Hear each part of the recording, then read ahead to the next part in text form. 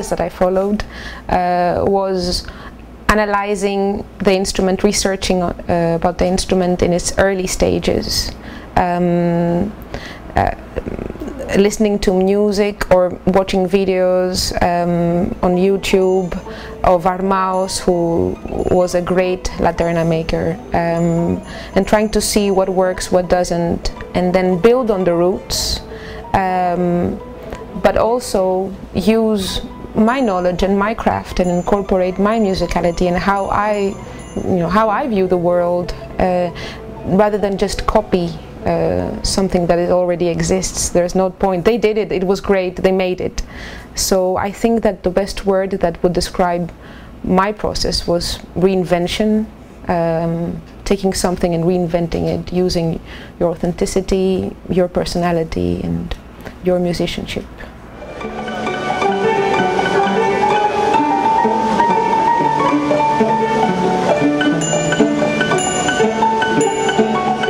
I decided to make music for laterna. It actually dates back to early meetings with David Harrington of Kronos Quartet. We were discussing Greek instruments and music in general, and at some point laterna came into the conversation, and David was like, "Oh, this is so interesting." And then some time passed, and then I got a call from him, and he was like, "Laterna, Lincoln Center outdoors, and you, and let's do it."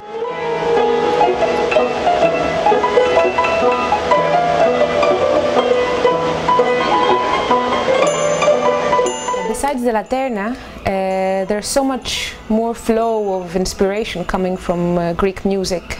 The rhythm, the melodic ornamentation, the diversity in instrumentation. You go from one province to another and it changes completely. From one island to another and it changes completely.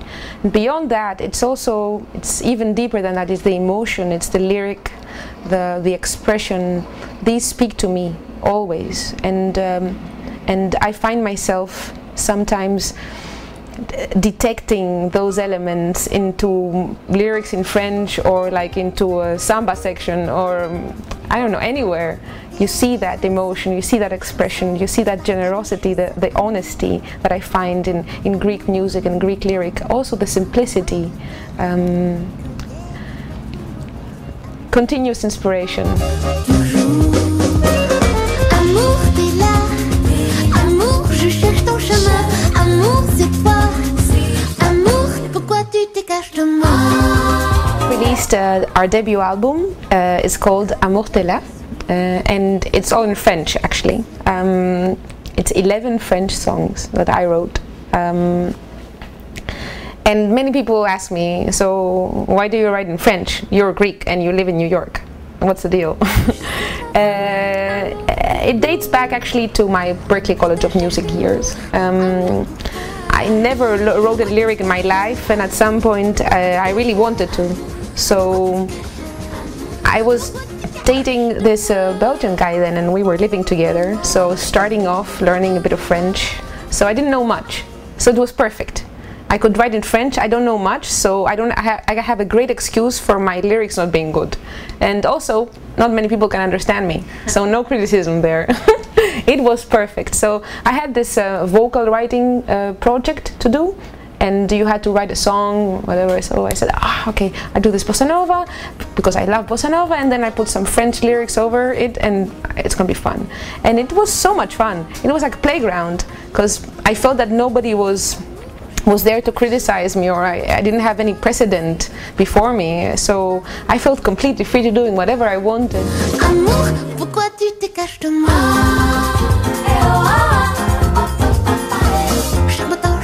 Banda Magda is my band, very literal. Magda and Banda, Banda Magda.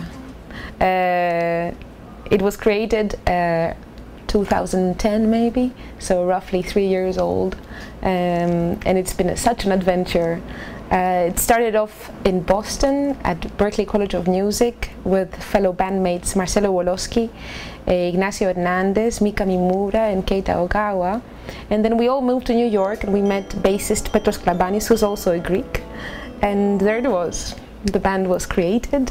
In the beginning we started very small. I remember we were playing in, in restaurants for very little money and trying to play as much as possible almost every day, and that got the band really tight, and also the friendships very tight too.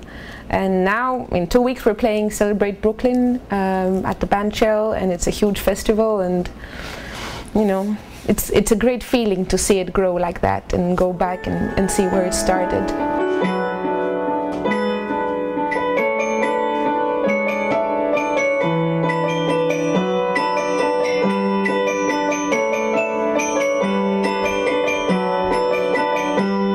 With the band there's a continuous flow of energy, of inspiration. Somebody says something and somebody else gets inspired, and there's this energy that flows all the time.